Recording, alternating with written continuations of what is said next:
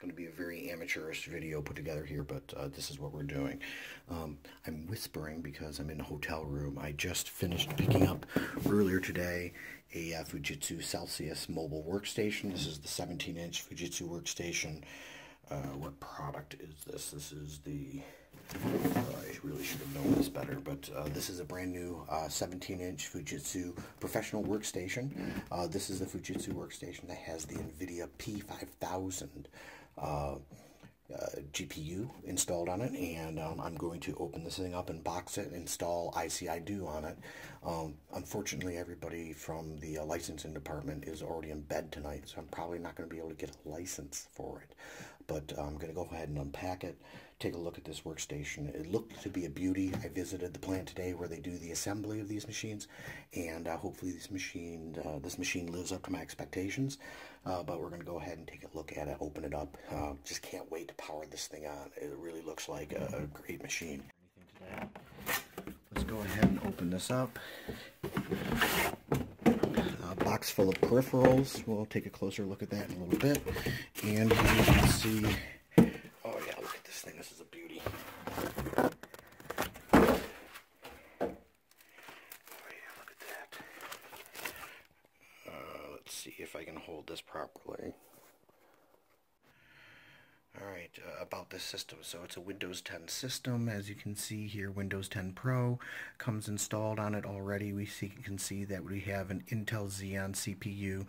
This is an E3 processor, 1535M, 3.1 gigahertz. It's got 64 gigs of RAM on it.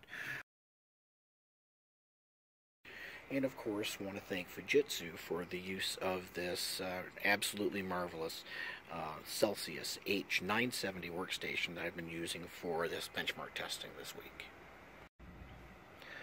Okay, a little bit of hardware certification, hardware testing with the IC.IDO version 11.1. This is our release version that we released earlier in May of 2017.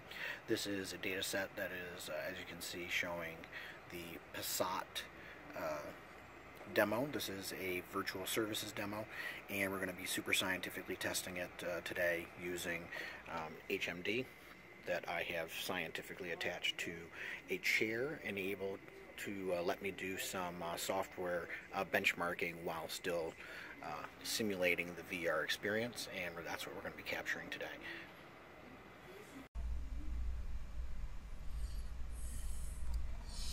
Alright, so we've loaded the data set. Currently I'm just doing some basic mouse manipulations with this data set. This is the Volkswagen Passat. And you can see right now frame rate is just rendering only the mono view to my desktop, 120 frames per second. So that's pretty darn good performance. This is a mobile workstation, the Fujitsu H series 970.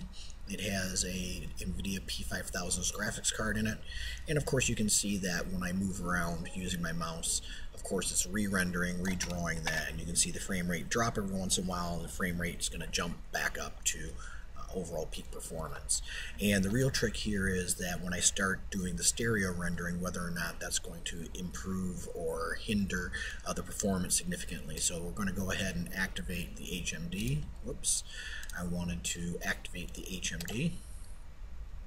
Basically from the viewpoint that I had just before I started doing that, and now what you see on the screen is in fact what the HMD is showing. So as I move the HMD around, or as I virtually walk around inside that scene, you can see the frame performance occasionally dipping down below 90 frames per second, but then stabilizing back up around 90 frames per second. So dipping down to, let's say, 75, 60 frames per second on occasion.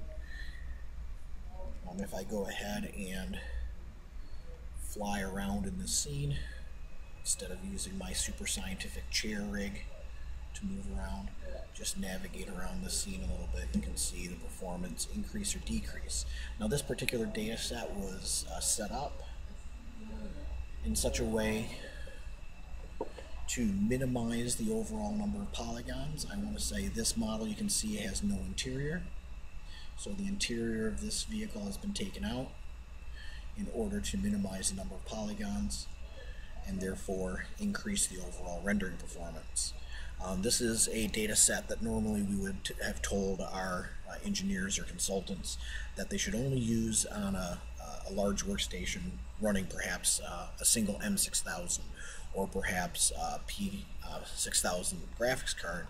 But as you can see with the mobile workstation with the P5000, this seems to be doing pretty good as far as overall rendering performance. Alright, we've loaded a larger version of this data. You can now see that the interior of that Volkswagen Passat is in fact here, showing much more complicated types of materials and appearances, and therefore overall a larger data set, larger data size, greater number of polygons included in this data set. So we're going to go ahead and activate the HMD, see what that performance looks like. And again, as I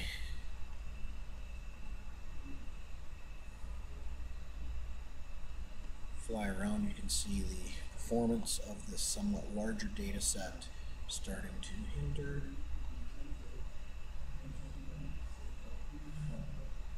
The performance a little bit. You see the frame rates dropping. Again, dropping a little bit below the target 90 frames per second and never quite recovering all the way up to the 90 frames per second. So it for optimum performance, probably want to stay to a slightly smaller poly count if you're working on a mobile workstation, but this is still pretty reasonable performance. And if I had the HMD on my head right now, this would be a fairly good visual performance. I would not have motion sickness or significant latency or lag, and would probably be able to move around. If I was trying to play a video game at these types of frame rates, some people would probably complain about performance, but because we're working in an engineering environment, we're not so concerned about having that type of performance of 90 frames per second or faster, and we can probably tolerate slightly lower frame rates. And again, thank you to NVIDIA for their contributions to the development of IC.IDO with their excellent VRWorks SDK and other capabilities inside of the NVIDIA DesignWorks and VRWorks SDKs, and also to HTC for providing us with these HTC Vive Enterprise Editions. And of course, want to thank Fujitsu for the use of this absolutely marvelous Celsius H970 workstation that I've been using for this benchmark testing this week. In conclusion, I could say that the Celsius H970, as rated as a VR-ready computer, is certainly a workable workstation for doing IC.IDO work. Better for possibly in-process work with smaller subsets of data, somewhere under 40 million polygons, but certainly a workable station for everyday use in process.